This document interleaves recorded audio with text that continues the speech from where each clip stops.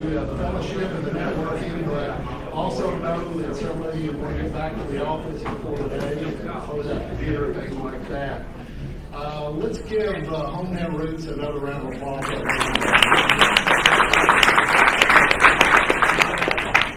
Those of us who were the last 2 or 3 that got through the line and didn't get any sides and watched some of those plates come out and mounted up. It didn't take us near as long to eat as it did some of those that got through earlier, but I know it was good to every bite I had. At this time, I'm going to play a short video. One of our partners is the Southern Youth Trade Association, and we're fortunate to have an intern working with us, Saxon Marvin, that represents them, and we got a display just showing a few of the things that we ship from Kentucky and around the world. And you can't quite see it from this building, but just probably a couple miles west of here is a mighty corridor on the Ohio River that moves a lot of agricultural products, and it's a tremendous resource in many ways for this community. But I'll show the video, and I was just talking with Nathaniel, the footprint that Cal-Maine has here in Kentucky of shipping eggs all around the world as well. And so if we talk about it long enough, we find out that a lot of the things that are grown and produced here in Henderson, Kentucky, wind up all over the world. And so the Southern Youth Trade Association. Percent of consumers living outside the U.S., global trade is the driving force behind growth in U.S. agriculture. So, as a food and agricultural business, how do you get your product from here to there? It may seem overwhelming, but the Southern U.S. Trade Association, in partnership with the Kentucky Department of Agriculture, has been helping Kentucky agribusinesses export since 1973.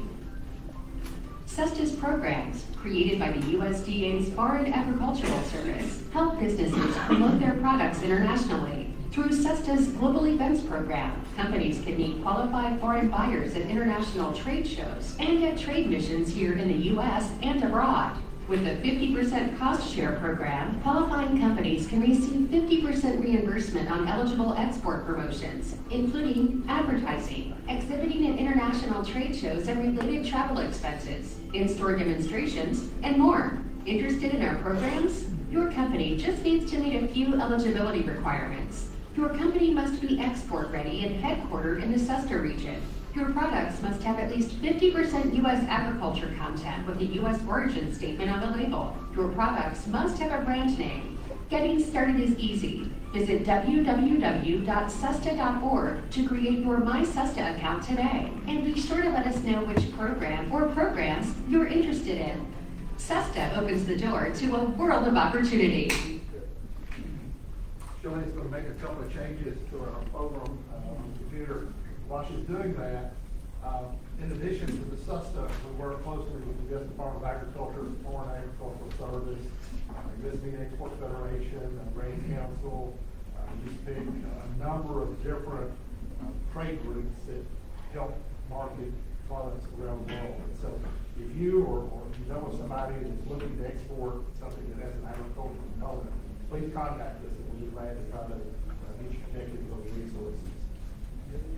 Our next speaker is one of Ms. McKaylah from Ohio County. She was recently recognized as the Green River area star farmer. And last year, we were planning one of these sessions in Eastern Kentucky, and one of the local leaders said, why? Include somebody from FFA in this program. And so already you saw just how impressive that organization is, and what a bright future we have in human agriculture. But we started doing that, inviting a star farmer or somebody in leadership within the FFA to each of them. We've had some tremendous presentations.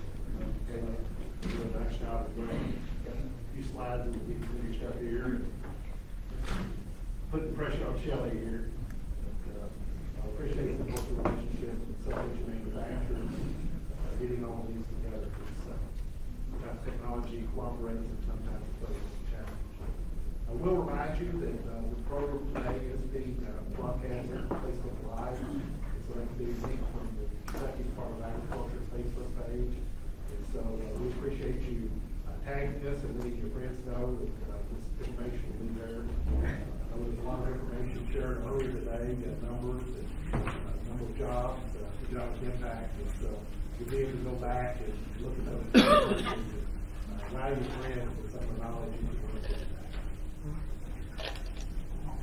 Any questions that came up during lunch? Everybody's satisfied with full belly? Yeah, no mask. No mask. So we got 30 more seconds. 30 more seconds. That's fine. Well, wait a few seconds.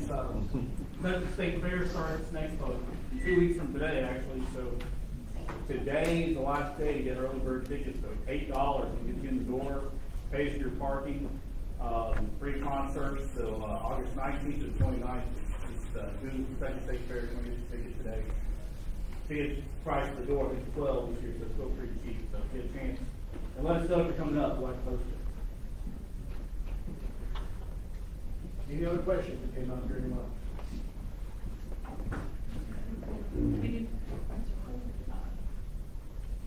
Hey, Tim, I've been asked several questions by several people here about data and presentations and that type of thing. I've got some business cards up here if that's something that you're interested in, or you need some kind of analysis.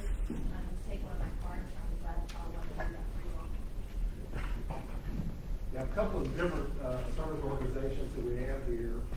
We've got KCAR, Kentucky Center for Agriculture and Rural Development. McKaylah's here, and I know they work with a number of projects throughout the state on helping with business plan development, applying for grants, a lot of different services.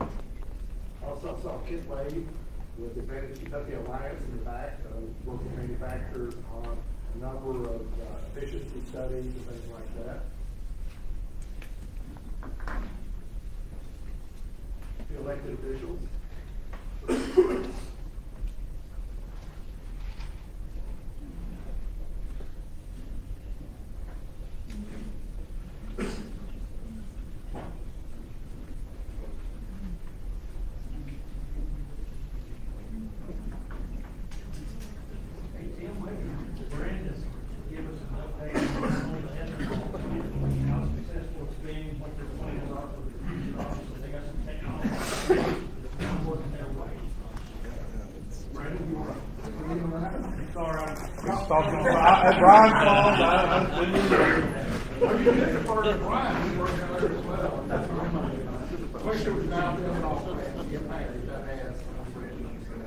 Oh, it's massive.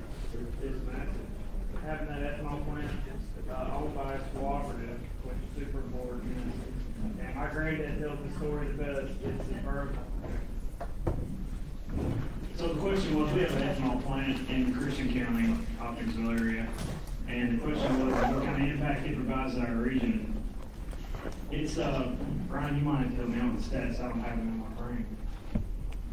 You spit the stats and I'll finish. All right, well, it's a great question, Brian, and one I'm always proud to talk about. Not only was I able to be part of it as an employee, but now with Ag Development. That was a big project with Ag Development dollars early on.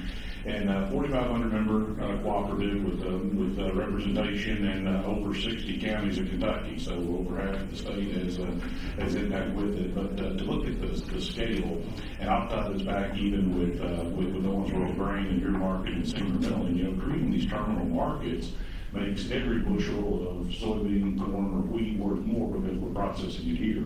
But for an impact of size beyond just buying at what I would say an improved basis for buying the corn, we've also returned back almost $300 million to the producers at the time of its establishment. What about the plans for the future? Obviously, Volkswagen's announced they're not going to make anything but electric cars. There's some other companies headed down that avenue. Are you looking for other alternatives? What's being explored? Well, absolutely. As Ag Development and Ag Tech, I think Tim asked a great question for what we're looking at. We're exploring all options. So we're counting on visionaries like you and others in this group to be looking to bring ideas to Ag Development for us to consider. And Brandon, anything else you want to add on the ethanol plant? Well, just having that outlet locally has been, massive for our cooperative, and the elevator does a good job supporting its community and its farmers and its involvement in what it does, and just enables us to have that vertically integrated market in there where nothing's wasted out of that plant. The corn comes in, and we get water out of of the lake they're beside it, and they recycle the water, and then the byproducts of that process, you know, we're producing ethanol, goes straight to right to the tank. CO2 comes off that extraction, and we've got a CO2 plant sitting there on the yard, so all that CO2 goes into dry ice production, and then the byproducts of the rest of the process go to the poultry and livestock industry here locally. So any kernel of corn that comes in there, it stays there. Nothing wasted has to go to discarded. It's all integrated into the ag sector. Yeah, co-product, not byproduct. Co-product. We're eating the whole buffalo. Well, along with that, last year, I know they had an issue, with everybody was looking for hand sanitizer. And so a few of the local distilleries there in the ethanol plant decided they had lots of alcohol and they'd already gone through the process of it being purified enough for human use and food use. So they worked with Owensboro Grain, getting the glycerin, that was one of the required ingredients, and they started manufacturing thousands of gallons of hand sanitizer that shipped throughout Kentucky and around the world. At this time, McKaylah, Hillard here will come up. Sorry for the little technical glitch there. I appreciate Shelley getting us through that and for your presentation.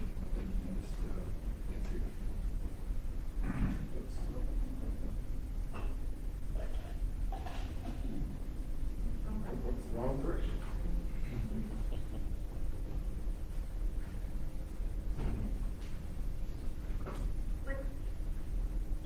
There we go. Hello everyone, good afternoon. My name is McKaylah Hillard, and last year I was able to serve as the Green River Region FFA president, as well as I got the opportunity to be recognized as the Green River Region Star Farmer. So thank you for allowing me the opportunity to share with you this morning. I live on a 7th generation family farm that's been in my family since 1914. And my FFA SAE actually started when I was barely big enough to walk, following my sister around to sheep shows. I participated in sheep and cattle showing in 4-H, and when I made it to high school, I started making a more vested interest in my SAE. Let's see if I have a picture up here. Maybe not. Okay, that's okay.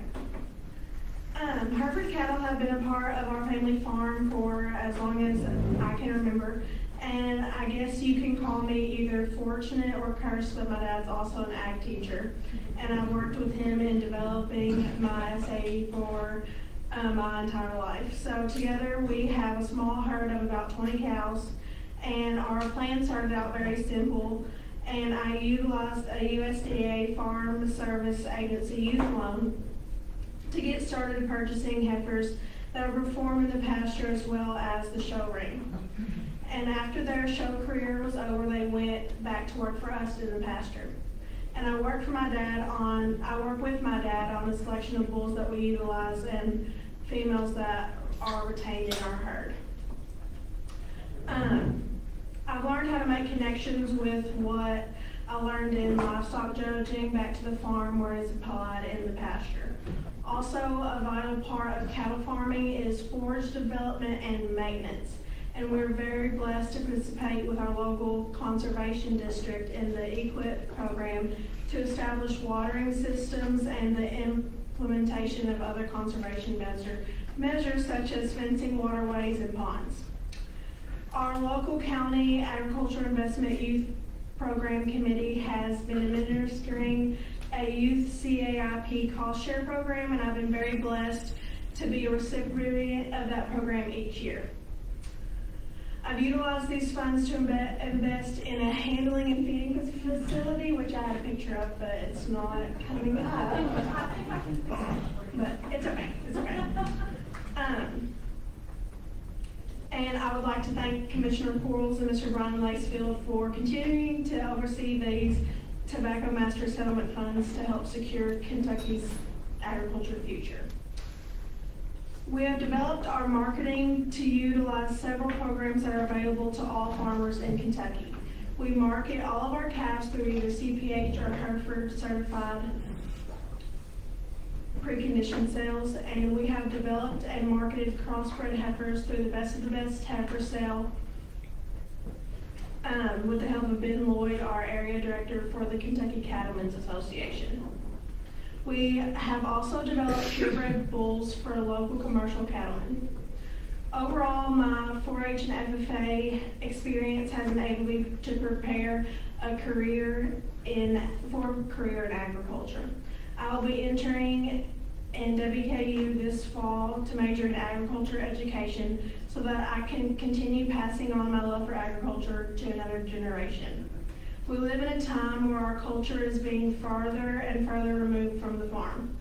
I believe organizations like 4-H and FFA are the keys to advocating for the industry that is not only important but vital to our future survival.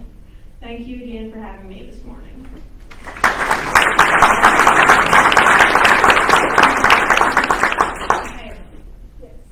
That was my fault, and I know what I did wrong. Let me doctor it for you real quick, and I'll give you this up.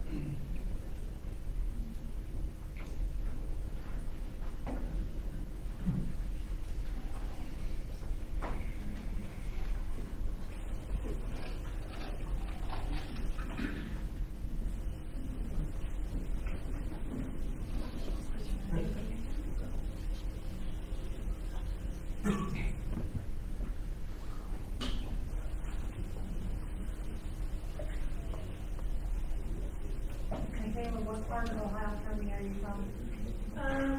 Technically Beaver Dam. There's like two major towns. Beaver Dam and Hartford. Beaver Dam and Hartford, yes. You're by 69? No, not close to 69. I actually lived in a really, really small place called Shortstown. So that's not on the map at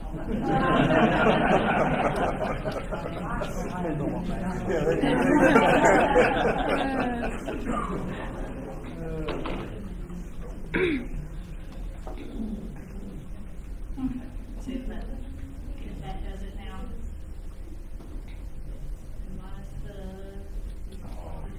Not working. There we go. I apologize. I don't know myself.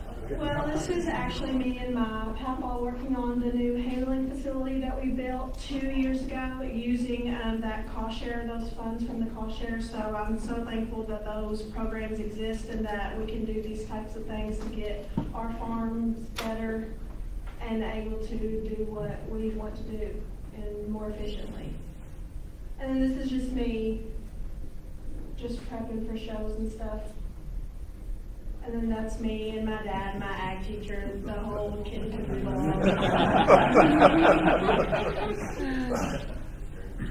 And then that's me in the show ring with my sheep. And so, yeah.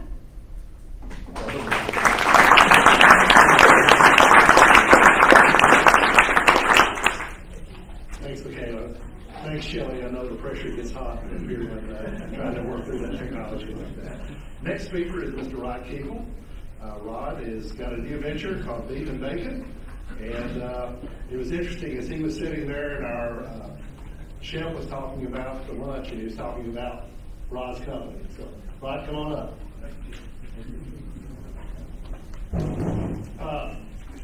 We are a family farm in Davis County, Kentucky, and we have began a business in McLean County, right next to Webster County, with a company called Beef and Bacon. And Beef and Bacon was established about 5 years ago, but had an unfortunate fire, and Wes decided not to build it back, and I had sold him some ground off our farm to build it, and so I was very interested in who was going to be there. And we've always looked for an opportunity to be totally vertically integrated. I was at a NASCAR race one time and was in the bathroom, and a guy came in next to me to a urinal there and started pouring beer in a urinal. It was about half tight. I said, "What are you doing?" He said, "I'm just eliminating the middleman." That's kind of been the goal of my life.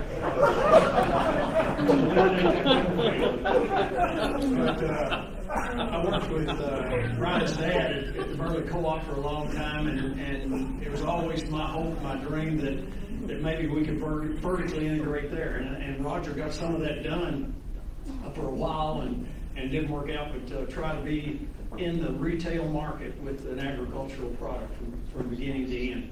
And we are fortunate that we have that, maybe the only one in the state that is on the farm where the cattle are produced, where they're fed, where they're raised, and where they're harvested. I could get up here and spend the whole time thanking people, because this wouldn't have been possible without a lot of people in this room. First of all, Ryan, to have the idea to sell the need for meat to be produced locally and sourced locally and harvested locally, for the Ag Development Fund. Dorsey was here earlier. Is he still here? Dorsey really was involved. Now Brian's been out to the plant and enjoyed their visit. He and Bill came out there, and it just made us, I don't know that we wouldn't have done it without that, but I can promise you that we wouldn't be at the level of operation that we are at the Ag Development Fund's not been there. It's been a real shot in the arm to get high-class equipment and be able to process with first-class equipment. If any of you are involved in the slaughter business, you know about Yoder's down here at Seabury. And, they could have said, we don't want any competition. We don't want anybody coming in here, and we'd like to put a stop to that. But instead of that, Jerry, the Yoder family has really been essential to me in advising me and telling me what we should do, what opportunities we should take advantage of, and to the point that when we got the equipment in, that, by the way, was the same equipment they were using, because I saw how well it worked. They came over one day and helped us set up that equipment and make sure that it was running right. That's what's so great about agriculture, is that we all are concerned about each other. I was talking to Mr. Todd from Hometown Roots. He made that reference that Tim talked about, and he's very interested in being able to source some more of his produce or meat or whatever he can locally. And so it's just hand in glove. And it's been a real opportunity for us. It's been a learning curve. I told somebody this morning, the learning curves like this, I've just tried to keep it from coming back over on top of it. When we started this business, when Lois would cook a steak, Brian, I knew how to cut it up. And that was the extent of our knowledge. So it's been a great opportunity, and it wouldn't have happened had it not been for the visionaries in the state, including Ryan and Brian and Tim and others that have been involved with that. We got total support from the lending industry, from Farm Credit, who's here, from Wayne Mattingly, my banker back there in the back, and it's just been a great opportunity for us to do that vertical integration and cut out that guy with the beard. So we are processing about 15 cattle a week and about 12 to 15 hogs. And as I say, it's on our operation, and that means a lot to me. And I've got two sons. One of them, Brandon, got the grain crop dumped in his lap this year. Whether he was ready or not, he had it. We opened March 14th, I think, and I've been gone 5 days. This is the 6th one from the plant down there, and so he got that dumped in his lap. And my younger son is very interested in the beef and bacon. He's working there and doing that. And see Suzanne back there, certainly don't want to overlook thanking them, because without their support through the years and getting those dollars that came from tobacco back to tobacco farmers, we'd never been able to do it either. Just a great opportunity, and we appreciate the support. Local farmers have supported us, and one of the reasons, and I see Curtis back there too. I don't want to forget Curtis, because We did this in McLean County. If I tried to do this in Davis County, I wouldn't be through the red tape yet. And it seems like in Davis County, they say, here's why you can't do this. And as soon as I bought beef and bacon, I got a call from Curtis James. He said, look, I want you to know whatever we can do for you locally here, we want to do. And it's probably comes from Curtis coming from the ag sector, because that same cooperation, camaraderie exists across that. So thank you, Curtis, on that. But you know, one of the reasons that we wanted to do that, every animal, every cow or every beef that's run through there increases the value to that farmer by $300 to $400 for him to direct market that quarter, that half, whatever he could sell like that. So far we've run about 400 head through there. And if you can figure that, most of that, about 80% of that is other farmers other than myself. And so that has been a stimulus, I think, and an opportunity for us to return some of that vertical integration back to the farm. And again, I want to thank everybody that's been involved, Brian, and everybody that's helped us do that. It's been a great experience. Thank you.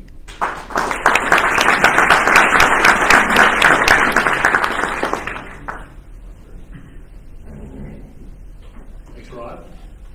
Our next speaker comes to us from the farmer at Frenchman Winery. And I was down a couple of weeks ago and had the opportunity to drive past their place. Very picturesque, and we're going to learn a little bit about agritourism and the wine business. Dr. Katy.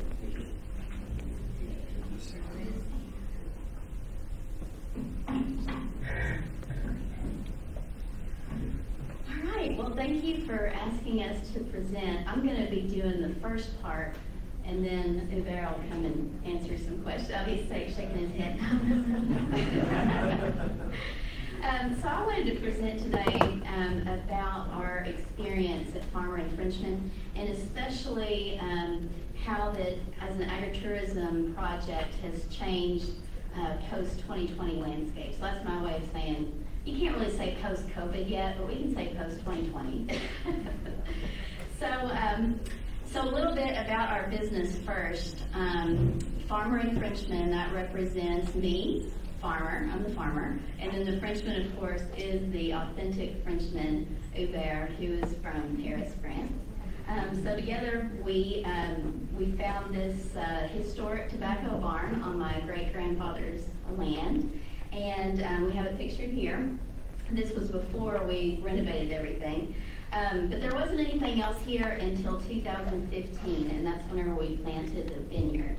So we started planting that in 2015, and then you see we were ready to harvest by August of 2019. So we really saw Henderson as being a prime location for our project, because not just because of the beautiful scenery, but also because we have the perfect clientele for it.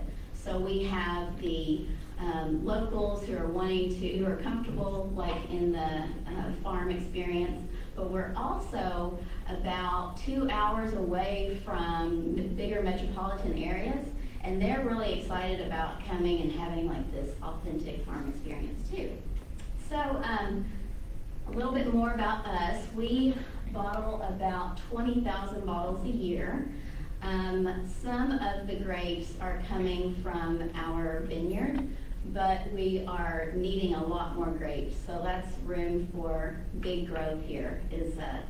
And I'll get into more exactly how many pounds of grapes that's going to look like. We are also a cafe. The core of our brand is that we feature local products. And products that have like a story behind it. So whenever we are serving our customers, they're really excited to hear not just about the way that the dish was made with the French or Italian finesse, but where that vegetable came from and what's the story behind it. Consumers are really interested in the story building behind the products that they're consuming. We are also an event venue. So this is the interior of that barn that I showed in the first picture. And it's really romantic to have a wedding on a vineyard. So We do have about 50 events, no, I'd say, well, 30 events per year that are about 100 to 200 people, and then we have about 20 events that are 50 people or less.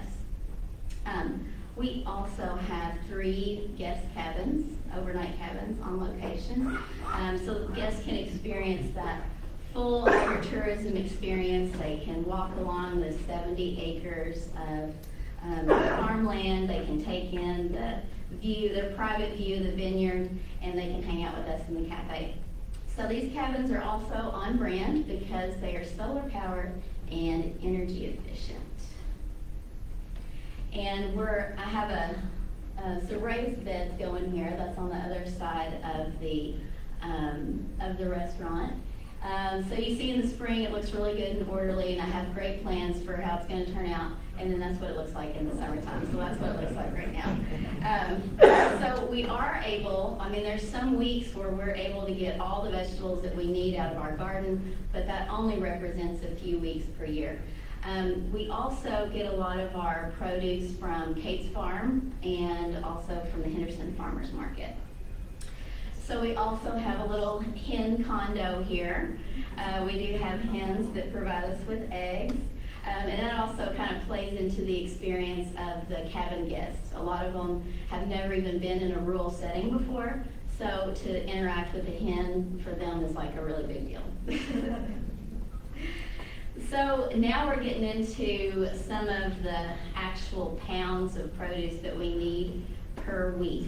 So I created this to show you all the different products that we use, how many pounds per week we're using, and about how many weeks per year we're able to supply this either in-house or from somebody in the county. And then the asterisks represent a year-round or a hydroponic grower, and we're able to get those things year-round. But we would really like to get more of our pounds and more of our weeks coming from Henderson County producers. That would be really exciting.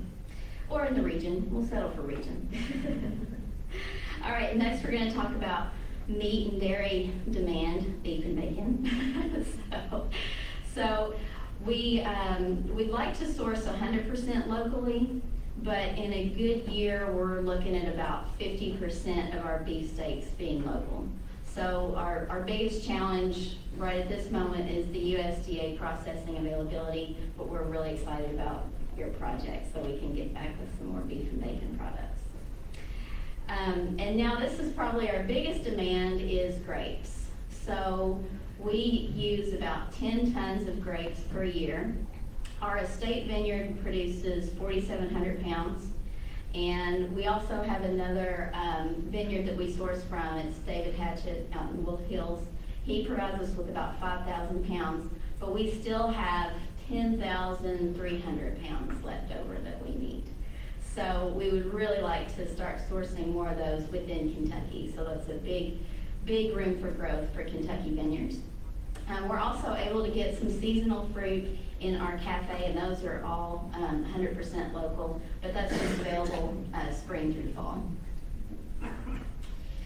So what does all this have to do with that post-2020 consumer landscape? Since opening in 2016, we've seen a huge increase, especially during 2020, of people, urban travelers, wanting to come out to our space. The reason for that is because urban travelers couldn't go to the normal urban epicenters for travel, so they were looking at more farm stays, agritourism, that type of stuff. It's just easier logistically to social distance in the rural setting, so people got a taste of what the wide open space is really like. They're also looking for outdoor activities and outdoor venues instead of being in cities and instead of being at indoor venues. And then I think most interestingly, gardening, cooking, slow food, this all really increased, interest in this really increased after the COVID confinement because people were at home, they were cooking, they were starting to learn more about different types of vegetables and products that they could use. So I see the trend now being that local products are championed even more. They're even more on trend, and I think that we really have Kentucky is ahead of the game on this because we have a lot of local producers, we have a lot of knowledge on how to create some artisanal products, and consumers just love that backstory about it. So, especially for us, but other types of businesses in our sector are going to all be interested in getting some more small farm produced products like this. And then I also wanted to talk about, before I wrap up here, all of the organizations that helped us make our project possible. So I just put it in order of how we reached out to people. So first, I'm an academic by trade, not anymore. I guess I'm not really an academic anymore, but I said, okay, we're going to go to college and ask them what to do. So Patsy Wilson there is the resident viticulturalist, and she helped us every step of the way. I mean, she still comes out now. She was just there a couple weeks ago checking everything out and telling us what we were doing right and wrong. Our Henderson County Ag Extension, wow, you guys are great, really. Andy Rideout and Mike Smith, anytime I come with them with a new idea, they're like, all right, let's scale it back a little bit. They'll give me all the resources that I need, help me research stuff, and they're a great resource for us. The Henderson Chamber of Commerce helped us with our business plan, and then also our just helping us do our feasibility study, like if this would even really work in Henderson, and it didn't. And then of course, Kentucky Proud is a great service. We use this all the time, especially for the restaurant incentives that we get for buying from Kentucky Proud producers. And thank you for all the branding support and outreach that you do for Kentucky Proud products. And so I'll wrap that one up. But I do want to I seem like I'm in the right crowd here. We are looking for a trailer and a tractor, so we need to buy one like in the next 2 weeks. So hopefully we can get in touch with some people today. Thank you very much.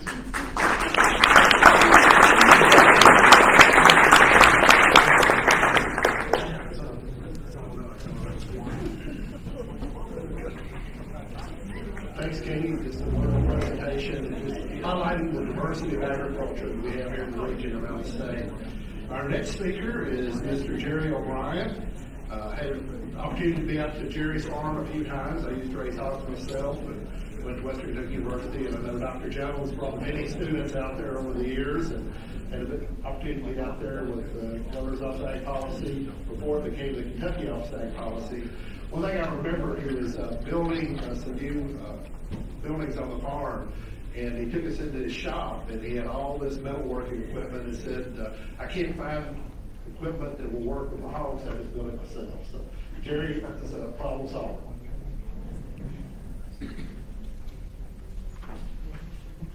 Thanks, Tim, and I got to say that I feel flattered that I've been asked to speak in front of this group. First thing I got to do is apologize to the group and my mother, because she raised me and she always said, never speak about yourself and certainly never brag, because it just diminishes the things you've accomplished. Times have changed, and I think we got to tell our story, and I'll get more into that in a little bit. About myself, I grew up here in Davis County, Kentucky, right over in the next county, Davis County. Parents both passed away already. I got without them on, and at the age of 22, I started with 150 acres and 30 gilts. Right now we have 1,800 acres. We have 10,000 sows, fair to finish.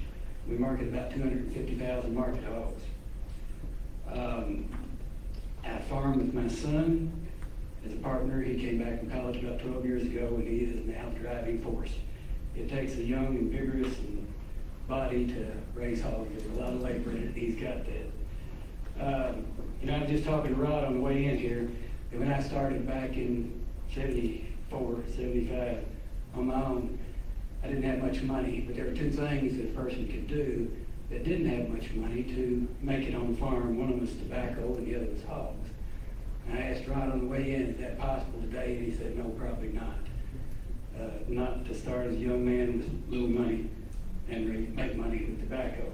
Hogs, I'm going to say, sadly, kind of going away in the same direction. I do not think you could start as an independent producer today and make it. Now, you could be a contract grower. There's quite a bit of that going on. Most of everybody is familiar with the way the chicken business is. There are opportunities in contract growing, but you just have to saddle up with somebody that's already in it bigger and needs and want to use contract growers. Okay, back to telling the story. You know, all industry creates noise, dust, and odor. We need to know that agriculture is probably really better than almost any other industry at doing all three. But we need to kind of tell our story as what our value is, so we don't seem to be quite such a nuisance. About 3 years ago, we used a company called PIC. It's the largest breeding stock company in the world. We think they're the best. They came to us, like I said, about 3 years ago, and they said, you know, the livestock industry is under such scrutiny, and we need to tell our story. And so this piece of paper that I think everyone had put in front of them at your desk is something that they put together for us to kind of tell our story, who we are, and what contribution we're making to the economy, you know, the city, state, county, and the whole United States. Anyway, of course, I enhanced it just a little bit. It's probably a little bigger than they did 3 years ago. I don't know that I need to go over all these numbers. It gets just a little bit boring. But, you know, we make significant charitable contributions. I think one of the biggest things we do for our county is that we buy a lot of corn, about 2.5 million bushel of corn. We're paying farmers premiums for their corn because we're just a little bit off the beaten path, and we want to attract farmers to come down to us. I couldn't figure out how to prove or disprove if whether our demand for this additional corn actually increases the county price. But if it did actually increase it a penny, it'd be another $400,000. Just 2 pennies, it'd be $800,000. So I don't know what that number is. It may not be anymore. This probably tells the whole story that we bring in about $50 million a year into our county. And that just about all goes out because we haven't made any money in the last 6 years. So.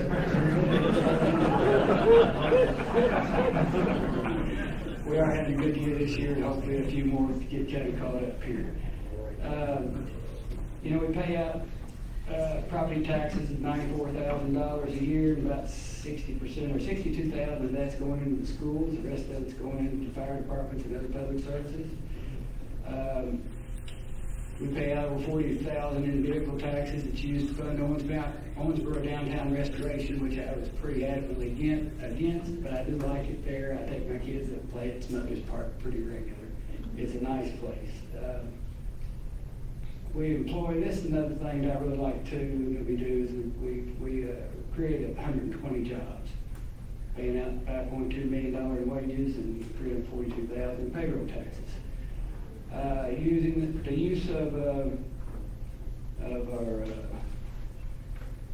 manures, organic nutrients, about $323,000 worth a year returned back into the soil. We sell some of this. Also, it's probably double that value this year. Fertilizer prices going out the roof.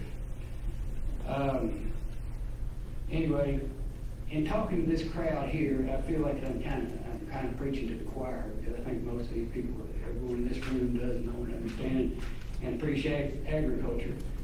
But even y'all needed to see, and I'm not specific in this, there's a lot of people doing things bigger and better than this in the state, but agriculture is certainly very important to our state and to the nation.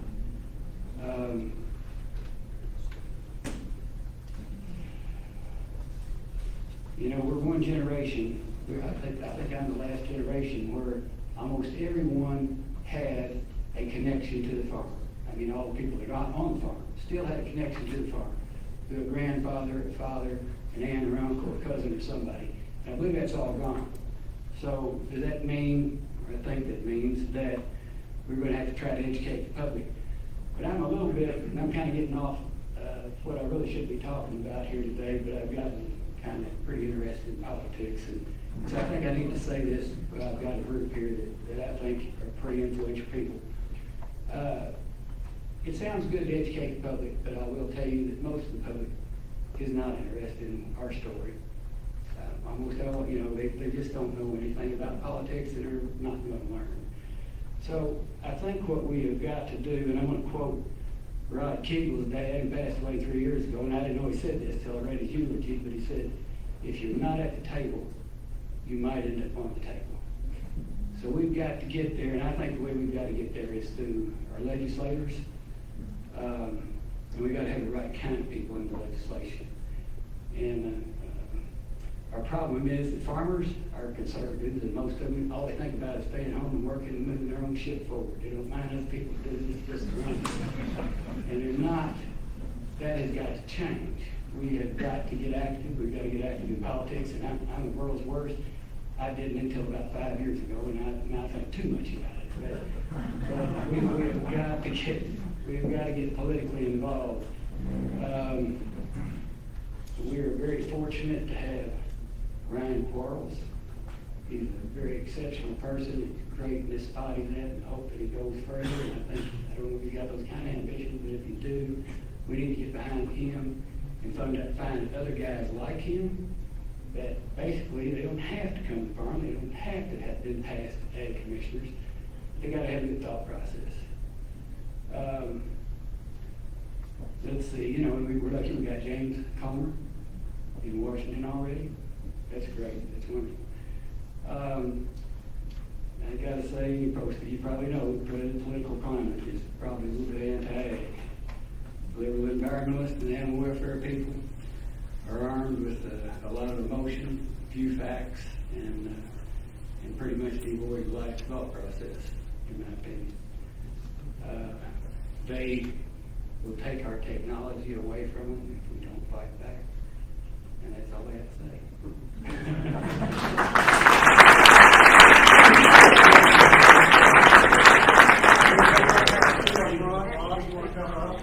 Jerry, I got to introduce Jerry one time. And I think he produces enough pork for the city of Louisville, the city of Owensboro, and the city of Bowling Green for the whole year. That's how much pork.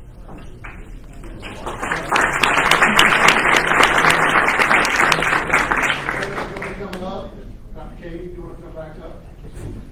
Take a couple of questions. I know we're running just a little long, but while they're coming up, I want to give you that test. After you've heard all the presentations today, what's that one-word summary that comes to mind? Future. Future. Progressive. Progressive. Innovation. Innovation. All American. All American. Passion. Passion. Efficiency. Efficiency. Good. Also want to mention, if you looked at our agenda earlier, you'd seen a couple of other names that were listed and one to be determined. I reached out to probably 10 other companies and speakers to be here today, and I just want you to know how much I appreciate the ones that came up. They gave up pretty much a full day of work to be here. They understand the importance of telling the story of agriculture in a lot of different forms. And so let's give another round of applause. Couple questions.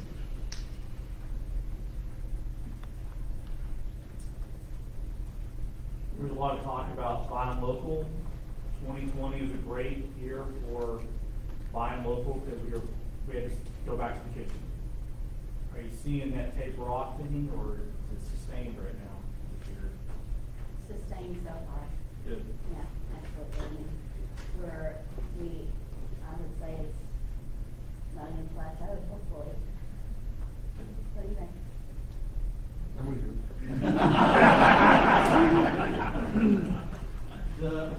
No, we need more. We need more local products. More local products. I mean, you have to have a different selection. You know, we have different needs at another restaurant. You're not going to use the same product sometimes. You know, the good meat is the good meat.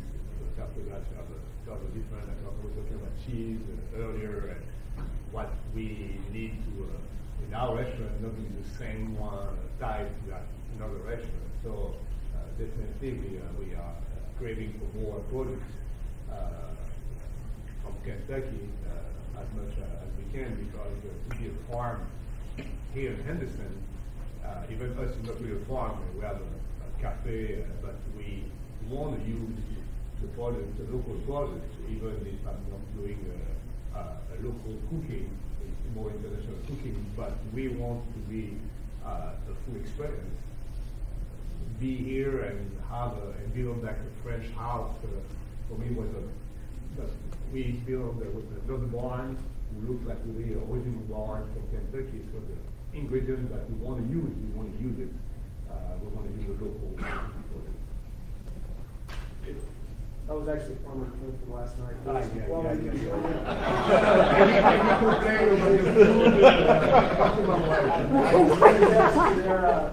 The quality of all their products. But we were talking last night about this issue, about the amount of opportunity there is to feed the agritourism industry, but they need more business people interested in processing of meats, growing of vegetables, berries, and things that go right farm to table, and that we don't have enough right now. And I wonder, how do we tackle that issue? How do we get people interested in doing that? Because it's obviously a different enterprise than full-blown grain farming or large-scale pig producing, but it is still agriculture. Anybody have any thoughts about how we can get more younger folks or middle-aged folks interested in doing that? When you do a study a little bit like Katy did, you give the number, this is our need. So you go all to locally, or even you extend that a little bit further, like 2 hours away, an hour away, because you have always a distribution problem. But you say, okay, that's what we need, all these restaurants and others, who need this product. Okay, that's it. You have the customer right here. But we have to do that for them, like a marketing search. This is the potential need around you, an hour away. You take it, you don't take it, but that's the need are here. So they buy anywhere they can't find it. But if you do the job for these people, I guess maybe somebody's going to say, as a big farm, maybe I'm going to do more of this because I have an opportunity to sell this amount for this year around here. So you think existing farmers may want to, diversify and get into that? Yes, because if you don't diversify, I guess at one moment you can with the bad. You have to be sure that if one day, 1 year, you cannot sell the grain at this price, maybe you have another product, you can be able to balance. So it is not balanced, at least help your income. 1 year, if you start with one product or two products, sometimes it might be hard. That's why us, when I opened, we didn't know how going to be the response to the wines. Right away, people say, okay, we want food. Okay, so we need food. After people told me, when are you going to do a good steak? Okay, so we start the steak on the board, as a special. But also, I was scared that maybe it would not be enough. So we built another building to have an event center. Like this, okay, we can do an event and we can still selling food and wine. And after that, I say, okay, we have some space where we live, so we're going to do bed and breakfast. Because if I'm having people coming into my restaurant, maybe I can do a little bit of income to survive, to pay my bill with the bed and breakfast. So we ended up to have 3 coming. But I didn't want to do in a big scale, but I wanted to be sure to I'm going to be able to pay my bill at the end of the month and provide for my family. So diversification, so it's an internal potential, maybe not just bringing new people to the table. What do you think about it? I think Kaylah's your answer. How many kids that are in FFA would like to have the opportunity to stay home on the farm? The chicken houses have done that. The poultry industry has done that some for us. A lot of young farmers have been able to stay on the farm because they can add that poultry. Same thing, and I was just thinking about what Farmer Frenchman were saying about vineyards, the need for grapes that they have. And somebody McKaylah's age that wants to go to Western, and that, you said wants to go to Western, and maybe she takes a few studies about grapes, and she's able to convince her family that that's something that they might do on 5 or 6 acres and start something like that. But the young people that want to stay on the farm, that's where you introduce the opportunity. old guys like Jerry and I, we don't like a lot of new ideas. And I think all you have to do is look around the room, and that question is being addressed by a number of different individuals, service providers, agencies. Brian and his shop have provided over $600 million for ag development projects in Kentucky, and some of those have been educational, some of those have been experimental, some of them have been cost shared to do new practices. We've got several people from the extension office here that are involved in demonstration plots, helping transfer knowledge from one farm to another. USDA in Washington is providing a lot of funding today for these type of efforts, and so those of us that have farmed full time in the past understand the challenges, weather, markets, pests, insects, lots of other things can be described that make it frustrating some days, but the perseverance and the work ethic and the ingenuity of the speakers that we heard today make things possible. I know the Commissioner wants to make some closing remarks. One last question, President Miles. I'll disagree with Rod. I'm curious, what is Jerry O'Brien's next innovation? Grandkids.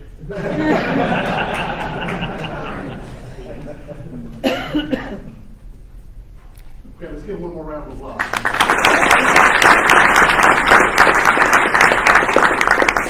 Thank you.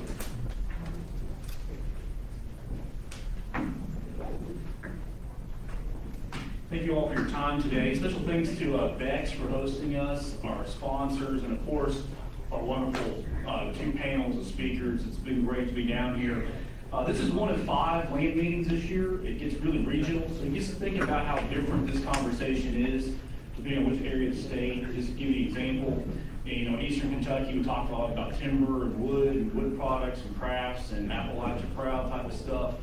And so over the past few years, we've actually been able to connect some of our manufacturers with agriculture inputs. And so we're really trying to nibble away and try to find an opportunity. And we can, by the way, we can source those grapes for you. We know where we're at in Kentucky. So that's one thing we put on our to-do list before we go out. Here's a few takeaways. Local is real, and COVID only brought to the top something that we already knew was bubbling. And we're hoping that it's not a fad of 2020, that it's hoping something's real. This didn't come up today. One thing we're trying to do is get the school systems in each county to make a commitment to buy local, and local school system is the biggest buyer of food in every county in Kentucky, whether it's Robertson County with less than 3,000 people, or Jefferson County, or even right here, they're the biggest buyer of food. So imagine what a 1, 2, or 3% commitment by the school system to buy local could do for a new business or diversity. Another thing we're doing is that we're trying to systematically address existing industries in our state and asking them to substitute their inputs with stuff coming off Kentucky farms. And there's no better example than the bourbon industry. 5 years ago, less than 40% of the corn used in Kentucky bourbon came from Kentucky farms. And we said we have a problem here, and it's an image problem, really. And the past 4 years, we're around 60 to 65% of that corn is coming from our farmers. We want to get up to 100%. So that's another example of what our staff's been doing over the last few years as well. We have this. It's very powerful. I think in Kentucky, we've had 20 good years of Kentucky Proud. Other states are just now catching up, and so for a lot of us, they're using that symbol. By the way, we have 10,700 Kentucky Proud members at this point. That is often the entry point for a small business to get off the ground, whether it's a FFA, SAE, or a couple or an individual that makes that decision. It's time for me to quit my day job and do this full time because it's going to be more fun and more profitable. So that's something we have that other states really don't have. Another takeaway is that agriculture and manufacturing in Kentucky, it's big and it's small. There's a lot of diversity here. I think, Brian, at last count, we had somewhere between about 400 different types of crops and livestock commodities being attempted to be grown in Kentucky, including chia, indigo, all the other stuff. And so there's a lot of diversity here that Kentucky, the other states don't have as well. We have rich soils, we all have timber, and we have water. I think that's something that we're going to have a big conversation on in the coming years. Last week I was with Joe Kane out in Colorado. I was on a farm that had 3.5 inches of rain this year, since January 1st.